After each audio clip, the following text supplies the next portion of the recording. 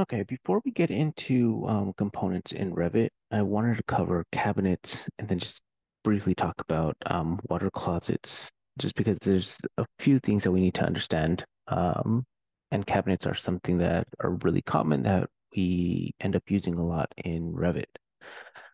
So I'm going to start off here. What I have is kind of a section view, kind of a cut through a cabinet box or a cabinet. Now, we kind of have to understand that cabinets, the way that they're constructed is that they are built as an actual box, right? So what I'm kind of highlighting here is the plywood. They're built as an actual kind of box, and then they're placed on top of these guys right here, which are really kind of the support. And we have this part here that's known as a toe kick. Okay, so this is called a toe kick. The reason what the purpose of this is so that when I'm going to attempt to draw a shoe, but essentially your foot can be placed right underneath the cabinet. Okay. But the point is that the cabinet itself is that. Okay. Oftentimes people assume that the cabinet also includes the countertop, which it doesn't. So the kitchen or dining or bathroom cabinet or vanity cabinet is the box itself, and this is what we call what you see here is the box.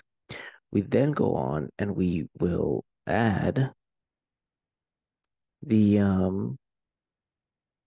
the countertop. Okay. Someone will come in and we'll add the actual countertop on top of the cabinet. So this is the countertop.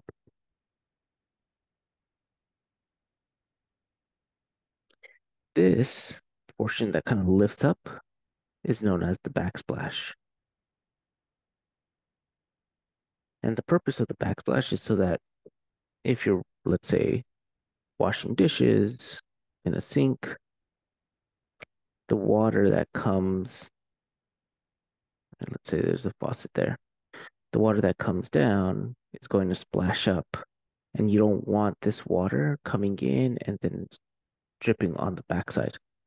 So what we do is we add a backsplash, and that backsplash is there to kind of help any kind of splashing of the water, so that stays on the actual countertop and doesn't seep in through the back. Okay. Um, Now typically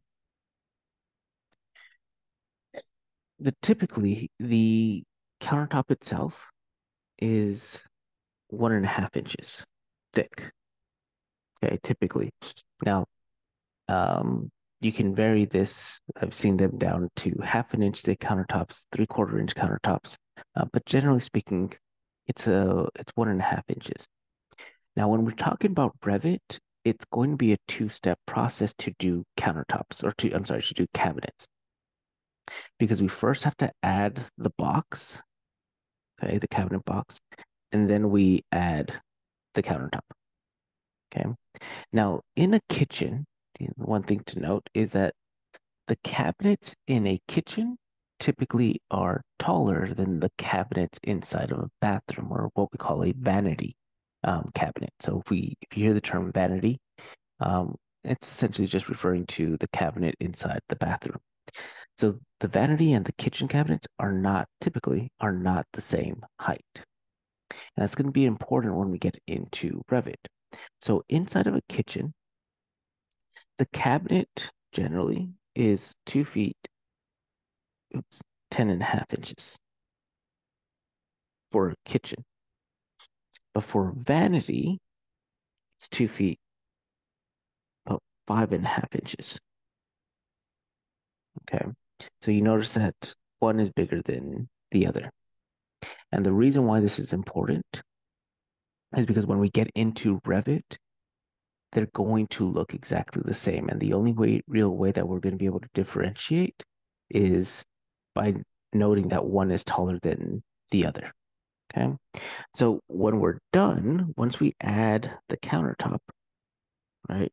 So we add 1.5 inches to this, um, you're looking at 3 feet for a kitchen and of 2 feet 7 inches for the vanity.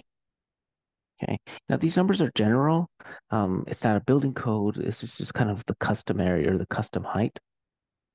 You could do custom cabinets and you could make them as big or as small as you want to. But these are general numbers that we should be considerate of. Okay.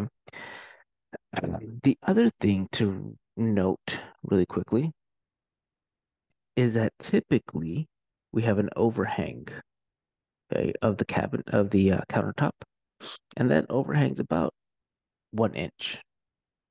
Okay. Now when we go into Revit and we add the countertop, it's going to look like just a rectangular slab. Well, it's going to help us out to understand what the back side, which is the front side, is the backsplash here, because we're going to see a double line on one side, whereas on the other side, it's just a single line. And then we also have to make sure that the back side is lined up, okay, to the cabinet, while the front side is going to have this overhang, okay? So on the front side of the countertop, that is not going to line up to the cabinet, and that's okay. That's what it should be, okay?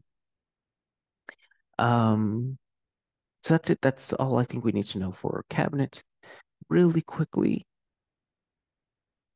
because I get asked this quite a bit. When we're talking about a bathroom, okay, when we add the water closet, mm, the water closet is the toilet. So I'm going to pretend that that's a very good drawing of a toilet. When we add a water closet, the code is that a minimum in residential, this changes for commercial, but is 15 inches minimum.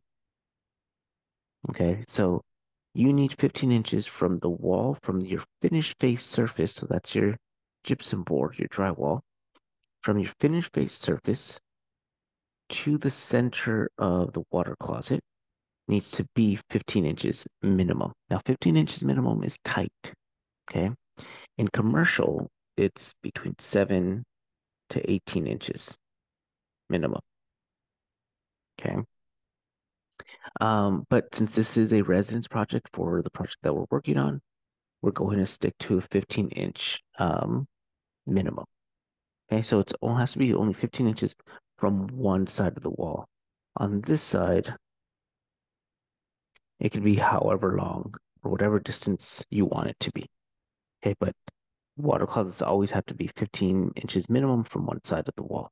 And that's just that's all I want to kind of mention about the water closets, just because I see these water closets pushed all the way up to the wall, and we have to make sure that we have that distance right there. Okay.